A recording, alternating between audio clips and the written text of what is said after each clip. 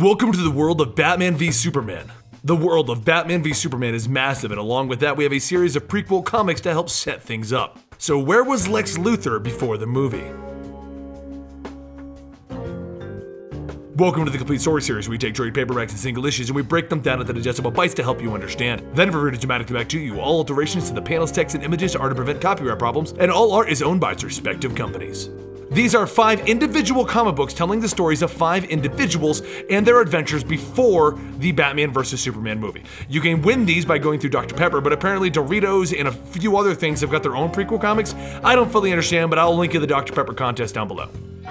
Lex stands before the crumbled ruins of the LexCorp building. This was supposed to be my crowning achievement. A perfect marriage of architect and technology. The biggest, grandest, most highly advanced structure in all of Metropolis. But after the alien attack, I had to tear those plans up, and I'm glad. Lex is actually standing in front of countless reporters to announce that he's going to rebuild the building into something massive. A skyscraper for the heavens. As he cuts the ribbon, he explains that Metropolis isn't a disaster area or a financial risk. It's his home. He then hands back the giant scissors and tells the reporters that he has a full plate, but will take a couple of questions on the way to the car. The first question is, what will Lex do if the city doesn't come back? It'll be disastrous for his bottom line. Lex sneers at them. Wrong, Neil. A disaster is a tragic loss of thousands of people in a single day. But there were heroes there too. Rescue workers, first responders, our men and women in uniform, and countless ordinary civilians. They put their lives on the line, so my money is the least I can do. It only bothers me that more people don't feel that way. Another reporter jumps in on that line. Actually, since word got out, local politicians and media personalities are calling companies that left Metropolis traitors. A growing number are returning or expanding their existing operations.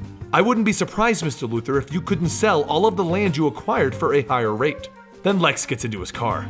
There you have it, Lex Luthor. You are as much a hero to Metropolis as Superman.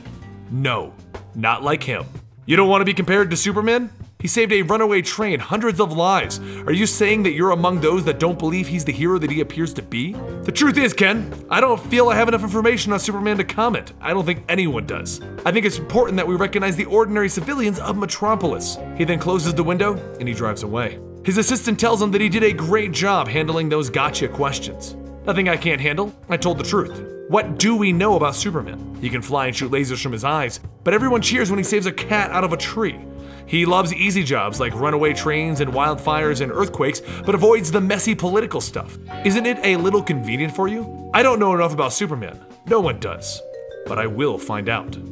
And that is Lex Luthor's story in these Batman vs Superman prequels. The last one that we're going to be doing is a story about a senator and what they intend to do on a government level with Superman. Now don't forget to follow me on Twitter @Comicstorian and check out our Instagram @Comicstorian, and I'll see you guys next time right here.